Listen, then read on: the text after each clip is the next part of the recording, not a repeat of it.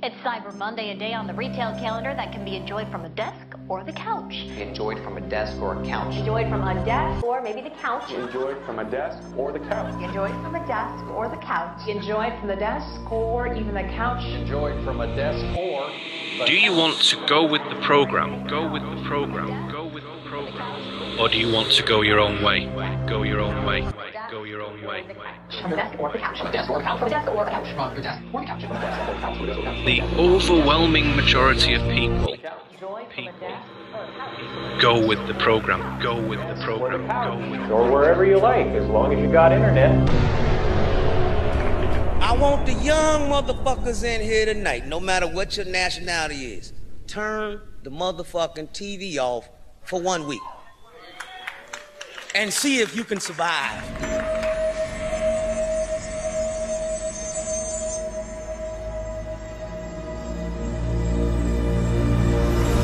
Oh my God, it is game day and we are going to the World Cup again. The streets of Porto Alegre are filling up. I think you can sum it up by saying that mainstream culture is not a representation of human culture.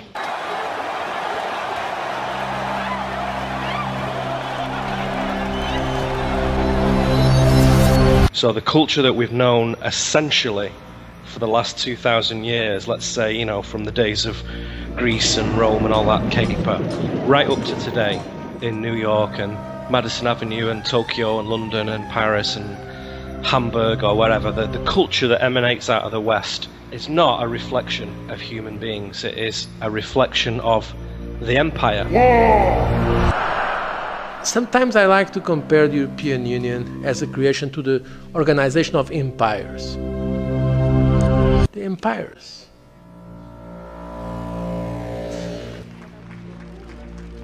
There is really one empire, and it just changes its robes, as it were, its garments throughout history. And that single empire stretches back, what we think as Americans and Britons, quite a long way to Egypt.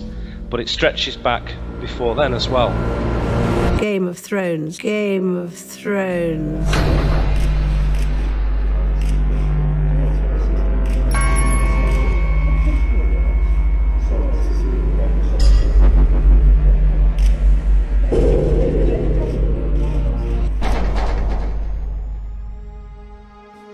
Transmutation. You can go and check that out at transmutationmovie.com. It's a film about uprooting the experience of normality, a piece of art that can be enjoyed and that will inspire us to go our own way.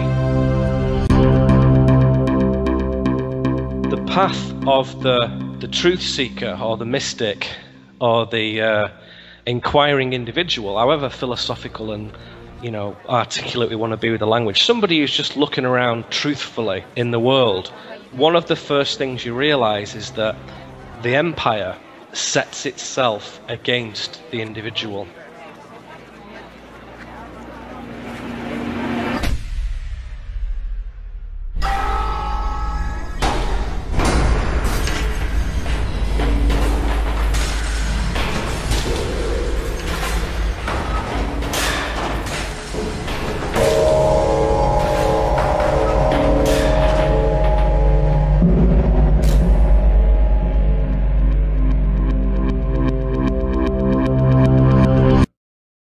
And so the only way to fit in is to stop being an individual. Don't be an individual, be a member of a collective and just fit in.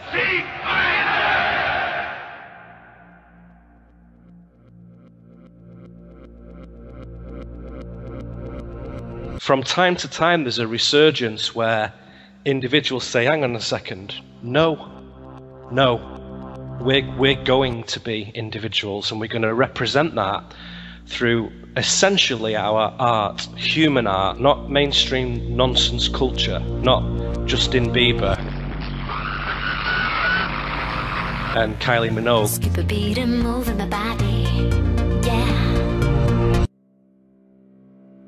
Most people have cottoned onto the idea that mainstream culture is a load of nonsense. The Harlem Shake. and they've started to generate their own subcultures. And one of those subcultures is what we call, you know, the alternative community, alternative thinking. I know when I show up at the farmer's market that the food is local, that it's good for me, and that my dollar is going basically back to the farmer who grew the food.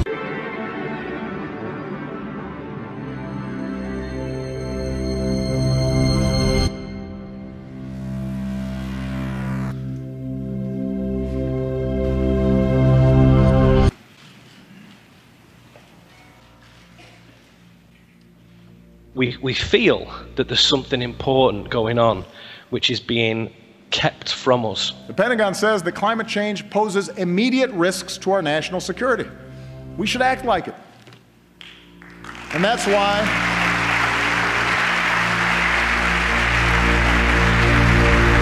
it's been that way for many thousands of years, and this is the first time that they're really struggling to put a lid on it.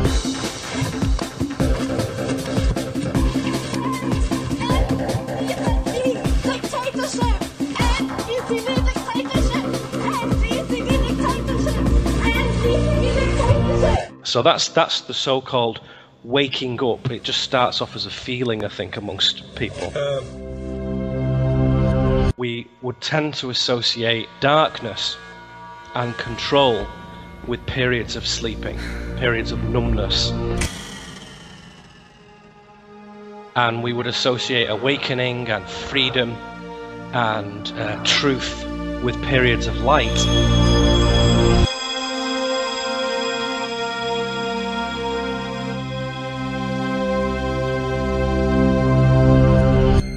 I'm sorry, but I don't want to be an emperor.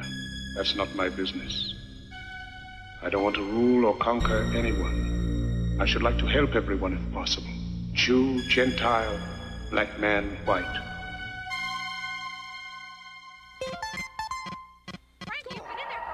So the control level has shifted from physical, which it has been for a very, very long time, to psychological. So it now preys on the unthinking man, on the lazy man, and the weak man. You've been here since 5, 6 in the morning, standing in line to meet the one and only Hillary Rodham Clinton. Did she live up to your expectations? She did. She did. She said she liked my glasses, so, I mean, that's the highlight of my day. What are your expectations from Miss Clinton? That she just continues to be the role model that she is, and she continues to inspire women and affect change, across the world and the policies that she's been working on. Can you describe, like, what specific policies within that you support or that you're excited about? Not necessarily. And so part of the journey of awakening is coming into your sovereignty, into the idea that, well, you are your own boss.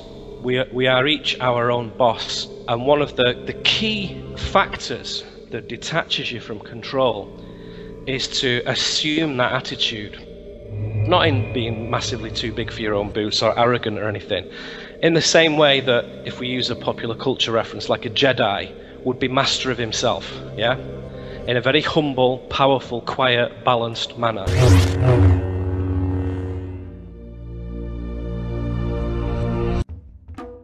You have to become master of yourself. You become master of everything about you. Achieve self-mastery in everything you have, and then nobody can sort of touch you, really.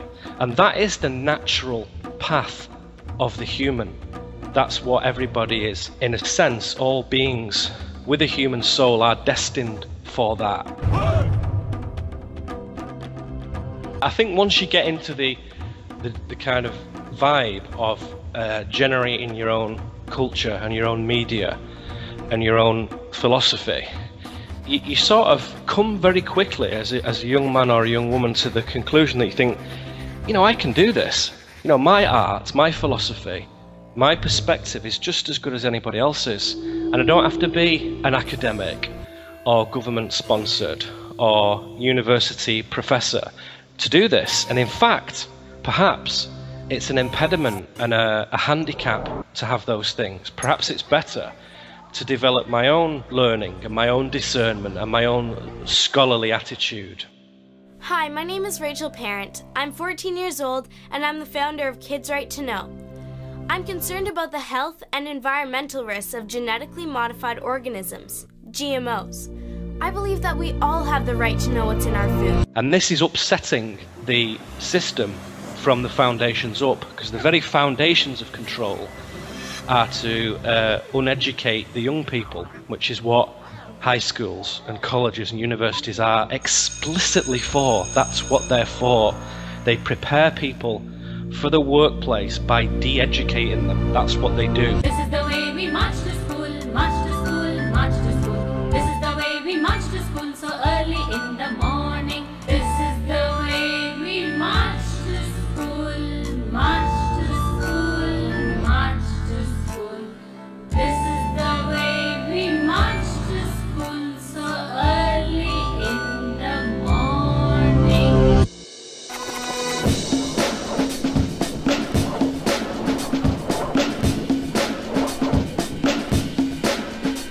So to choose to educate ourselves freely with the information at our fingertips now is a massively radical thing to do. Very exciting.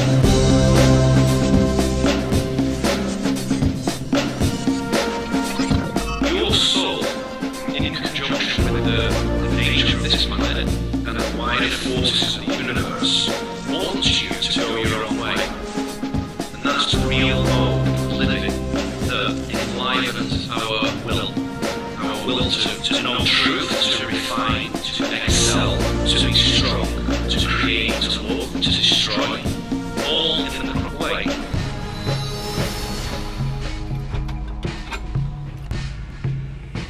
If you're locked up in a little room for 25 years, very quickly you learn that the first freedom is mental freedom, is your attitude. Open your mind. Open your mind. Open your mind. Yes, sir, wedding bells finally rang in the life of Margie Blake. Back from their honeymoon, she and Tim are headed for a life of wedded bliss, they think. Yes, the honeymoon is over for Tim, now that he starts back to work. And it's over for Margie, too, as she enters her bright new kitchen to cook her first meal. Can she prepare those favorite dishes of Tim's, just like his mother used to make? Our families, our parents and their parents and grandparents and great-grandparents are so ingrained with the idea of class, economic class, blood class, subservience, dominance, power, wealth, aristocracy, that is so ingrained into the blood of our families. Yes, even Margie found that she could learn to cook when she discovered the significance of the terms used in cooking. And Tim will never know she ruined her first cake.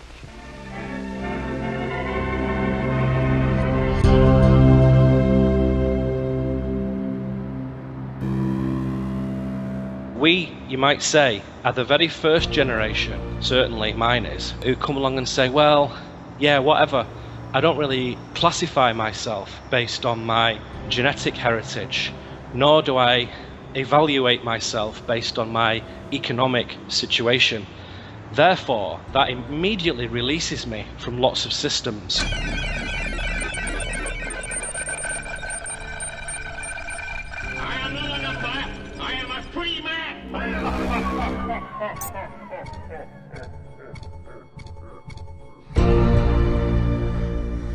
And if you then take that to the next level and understand that you're not a subject of any monarch, that's a fiction. You are also not a citizen. Nobody here is a citizen. If you're a free, human, sovereign being, you are not a citizen. That's a fiction. If voting actually changed anything, it'd be illegal. And if you are enmeshed only in the theatre, it feels like you're trapped.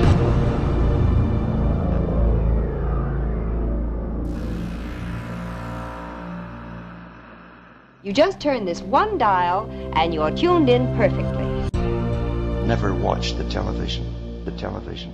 And so the path of the mystic, and this is a sacred and wonderful thing, is to see that that is not true, that you are not trapped in the theatre.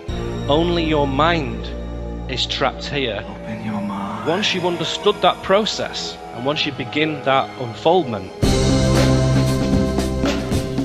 the unfoldment is a simple choice. It's a choice to take yourself seriously. There can be no unknown areas in the unfoldment, no blocked emotions, no weak triggers. You have to go in deep to balance yourself. it attaches you to your true position of consciousness, which is not here. And to get there, you need to purify your mind, which is the whole endeavor of the mystic, is to do that one thing, to purify the mind to an extent where it locates the higher self and begins to withdraw its consent to its own bondage.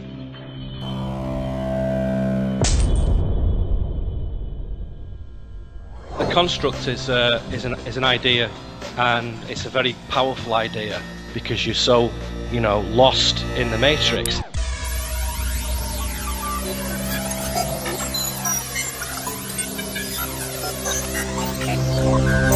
When you see it from my perspective, you will also gain a different perspective, not only on the world at large, but also yourself. You won't just feel like, well, I'm a Homo sapien monkey man. That's me, that's what I'm doing, and I'm trapped in this nightmare world. No, that's a total fiction. It's a mental construct that you are agreeing to and maintaining with ignorance.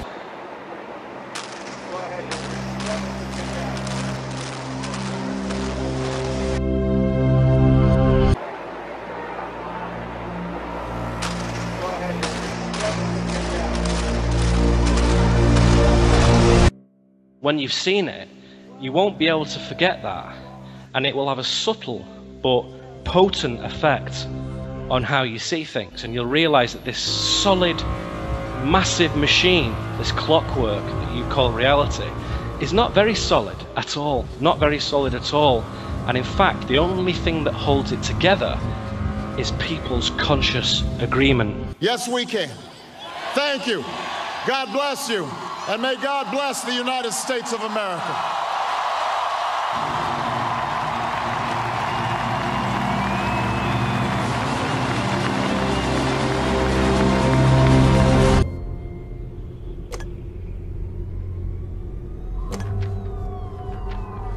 And if we want to change this, all we have to do is stop agreeing to it. Surrender to the collective. Give in. Regard yourself as a little node on a big network. Maybe if you work very, very hard, you might get some better stuff. There's a purpose for animal nature, which is what we're enmeshed in at the moment. And one of the purposes of it is to learn high conduct, to learn that morality and ethics and principles and discipline is the bedrock, the foundation of spiritual growth. So the point isn't to get out and escape, it's to use this place as the very instrument itself for transformation. Don't waste your time here by saying, oh, this sucks, I want to go home. This is rubbish, it's so dark and horrible. Well, it is, because that's the part of it that you've chosen to come into, because it's at its zenith, its apex of strangeness, which for the vulnerable and sensitive mind, which all clever people have that in them, can be very wearisome and very agonizing at times. But if you begin to shift your attitude and develop this independent spirit, this warrior spirit,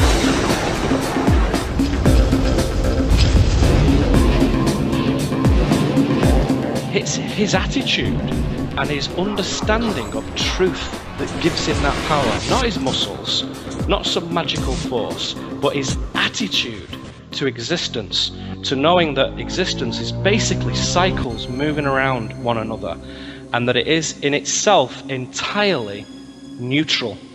And most of the bad things that happen in this earth realm at the moment, and it's temporary, it will soon change, but right now they are a result of our disownment of our own being.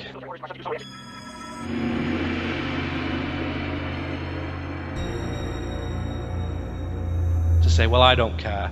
I'll just come to Earth, make apple pie, watch television, go to the office, and just sort of do the best I can and then die. Well, that's how everybody starts off, but if you continue to do that, and 7 billion of us continue to do that, we end up with Barack Obama and George Bush and David Cameron and Angela Merkel and chemtrails and HARP and, you know, all this stupidity. That's what you end up with when you don't grasp your own determined life. Science and physics and chemistry, as we understand it in college and university, that's the construct. It's not fake, but it's only one angle. There are many degrees, many ways of looking at this thing, many perspectives and many angles. But it's so precarious, science, that I think people are starting to cotton onto that and starting to not take it quite so seriously. This construct is echoed through all hubs of the system. It's everywhere. Everywhere we look, this construct stares back at us.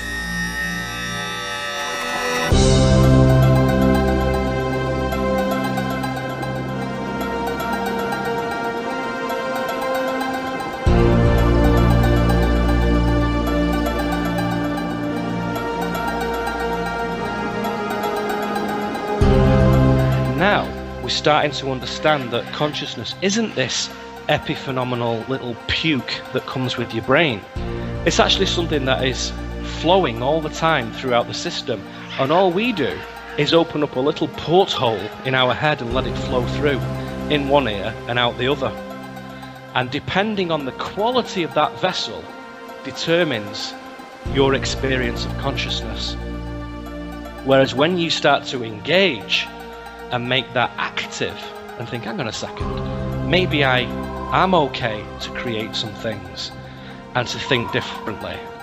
So the more engaged you are, the more that happens. And you start to formulate your own code of conduct as a man of honor and power on the planet. And that built into that is humility and intellect, creativity, peace, destruction, creation, everything. And that starts to have an effect on how you change the world around you. When you want to change your circumstances, change your girlfriend, change your bank balance, change your clothes and your music and where you live and what food you eat and who you spend your time with, that starts to fall into place with your own growth.